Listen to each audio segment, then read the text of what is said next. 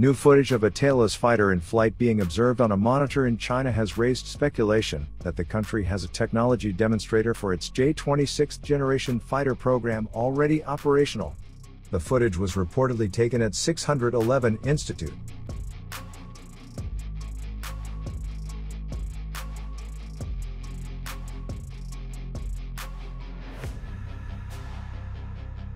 A part of the Chengdu Aircraft Corporation, which developed the J-25th generation fighter currently serving in China's Air Force,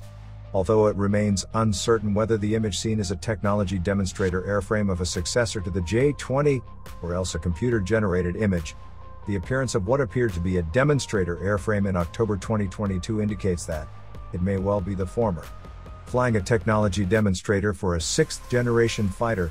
would align with estimates for Chinese progress in development of a new generation of combat jets, with the East Asian state expected to bring such an aircraft into service at approximately the same time as the United States Air Force does, with concerns repeatedly raised by U.S. officials that the Chinese program could produce an operational fighter first. The U.S., for its part, is thought to have flown its first technology demonstrator for its rival next-generation air dominance sixth-generation fighter program in 2020,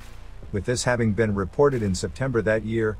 This would make a Chinese flight sometime in 2022 far from unrealistic, even for more conservative estimates of the country's progress in development. China and the United States have emerged without near-peer rivals in the development of post-fourth-generation fighters, and while Russia has developed a fifth-generation fighter, the first full squadron will enter service several years behind its competitors, and with inferior electronics, avionics and stealth capabilities. The Chinese J-20 and American F-35 are currently the only fifth-generation fighters in the world in mass production. Where development of the first fifth-generation fighters stalled considerably in the United States during the 1990s, due to contraction of the defense budget and industrial base and a degree of complacency following the USSR's disintegration, China's emergence as a leader in key areas of research and development, and as a larger spender on defense acquisitions, has made development of next-generation aircraft today far more urgent for both sides. The new Chinese fighter design is notably tailless, which is expected to be a defining feature of sixth-generation fighters to radically improve their stealth capabilities.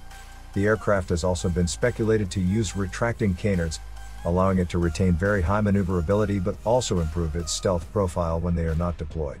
The technology demonstrator appears to have no canards whatsoever, although the J-20 notably does, which contributes to its significant flight performance advantages over the F-35. The first sixth-generation fighters are expected to become operational around 2030, and further widen the gap between the rest of the world and China and America. American sixth-generation fighters are expected to cost several $100 million per aircraft and be acquired in very small numbers, although precedent set by the efficiency of China's combat aviation sector and other programs indicates that it could well develop a comparable aircraft at a fraction of the cost,